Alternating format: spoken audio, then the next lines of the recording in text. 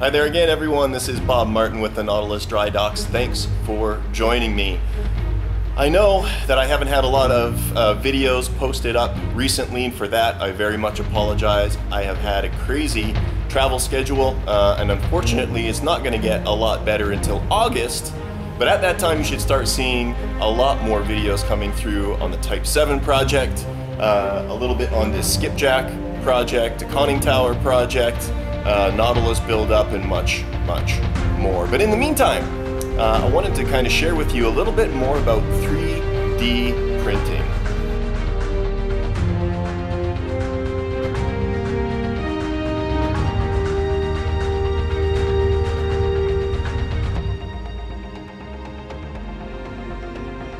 Looking over here, you can see my 3D printing sort of station.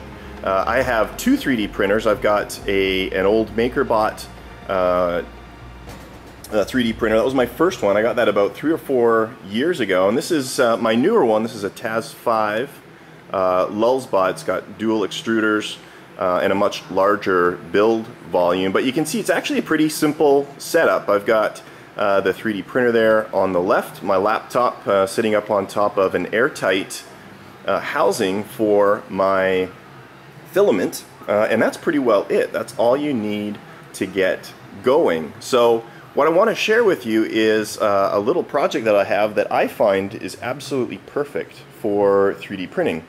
Now this is a very large skipjack that a customer has sent me, and this is not going to be a complete build-up. Basically I'm just going to be mounting this incredibly awesome OTW 3.5-inch cylinder.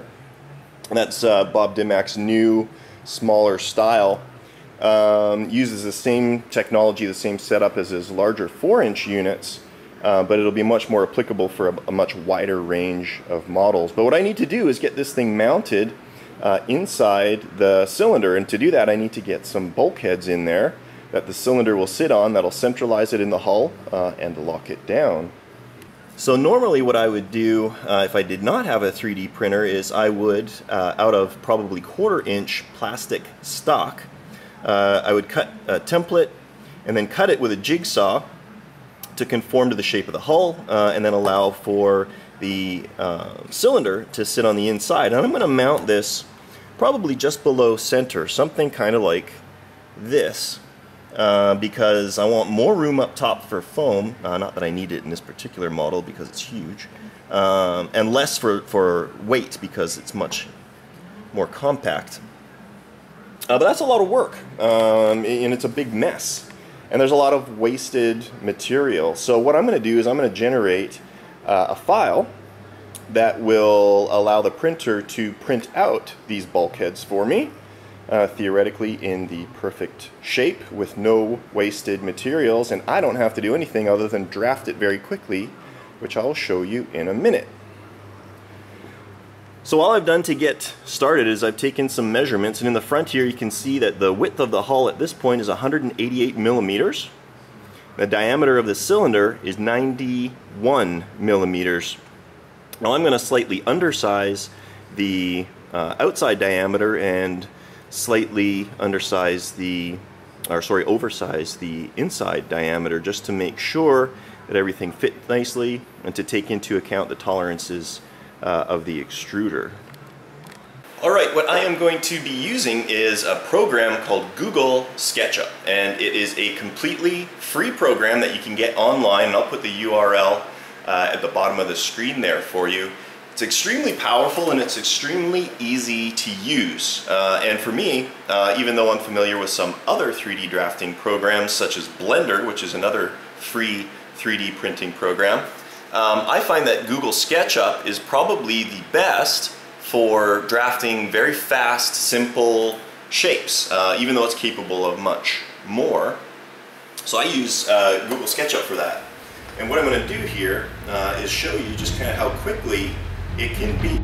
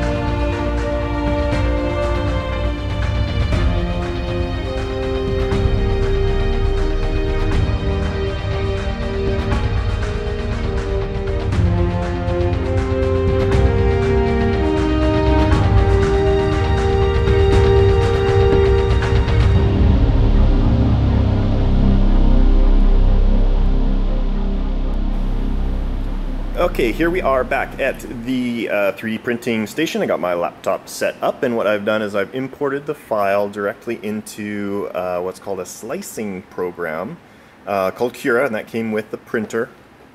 A lot of this software you're going to find with the 3D printing community is all open source. It's very much a community about sharing and collaborative work together, which is actually really, really cool. So what you can see here is the part itself sitting on the build plate. I've got an estimated build time here of 3 hours and 14 minutes. These guys kind of, it's not always very accurate, but it's pretty close. Gives you kind of an idea about where it's going to set up or end up. I'm going to activate the controller. And what I'm going to do is I'm going to select my second extruder. I am going to set my extruding temperature 245 degrees. I'm going to be printing this in ABS plastic.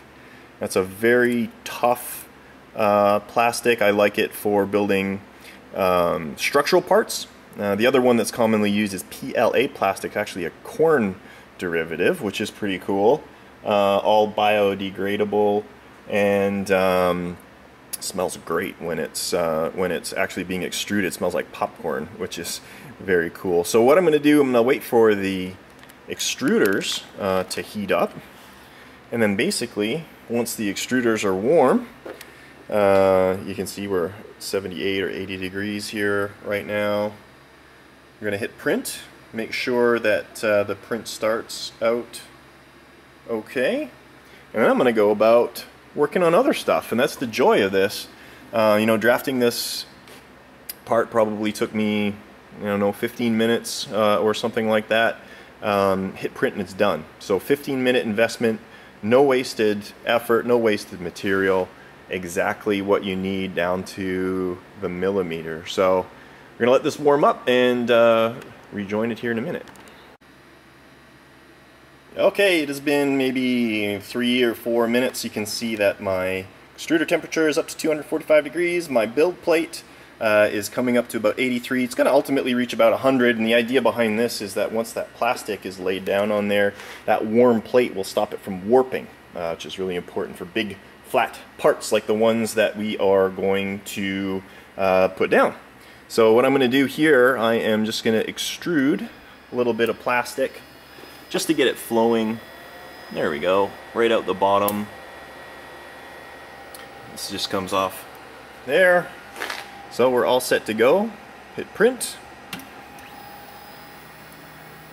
And you let the machine do the work. So it's going through an auto calibration cycle right now.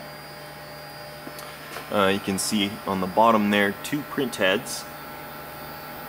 So I could print in 2 different color plastics or 2 different types of plastics so that you can print support material that can be dissolved later on so that you don't see it.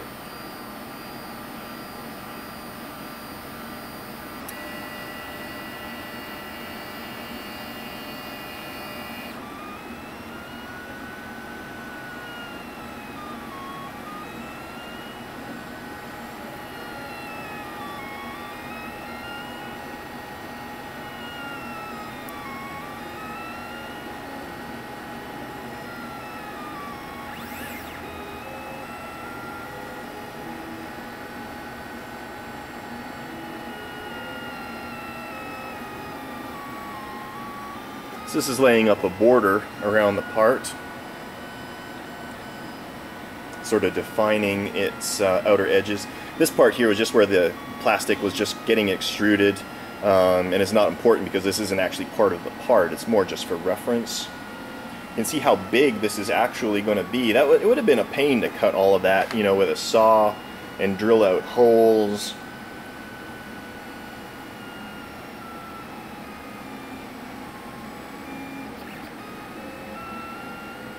So what we're going to do here, we're going to leave it off for a little bit. As I mentioned, we're shooting for somewhere around 3 hours of total build time. So I'm going to go about some other things that I have to do, and we'll come back and revisit the part here, maybe halfway through, so you can see how it looks. Okay, so we are a little bit over an hour into the print here.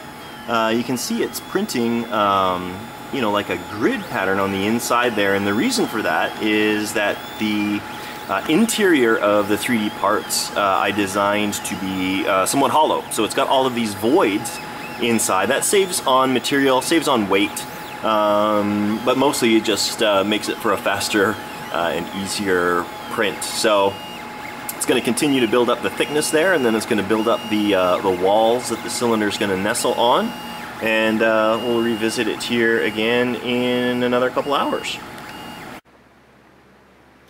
Okay, and here we have the finished products. These are the two bulkheads, upper and lower. On the build plate, this is all cooled down, and kind of the neat thing about this is once it's cooled down, they shrink at different rates, and so now this just pops right off, even though that plastic was adhered directly to the build plate. So now that I got this, we're going to go drop it in the hull, and we'll see how well everything lines up. And I'll try and do this one-handed and see how easy this actually was.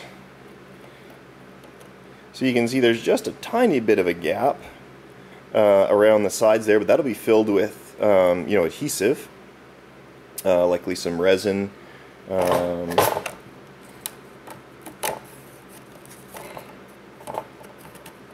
There we go. Just about perfect. That cylinder sits in there nice and snugly. It'll probably actually be up a little further, something like that. But at any rate, matches up, you know, with the hull there. The upper piece will go across the top, and that'll keep the upper hull stiff and also make sure that our edges line up. So only thing left to do is do the back section there and figure out some hold downs. But like I said, I just wanted to kind of show you how that 3D printing thing worked. It's really simple. I really enjoy it. I learn more, you know, every day, and certainly this is a very crude application for the technology. You can do some very beautiful and intricate things, you know, including some things like this. This is a Sequest master patterns that I messed around with a little while ago, but thanks again for joining me on this little short introduction to 3D printing and how much I enjoy using it. If you like what you see, be sure to subscribe. I'll be posting up a lot more videos in the months to come. Thanks again. We'll see you next time.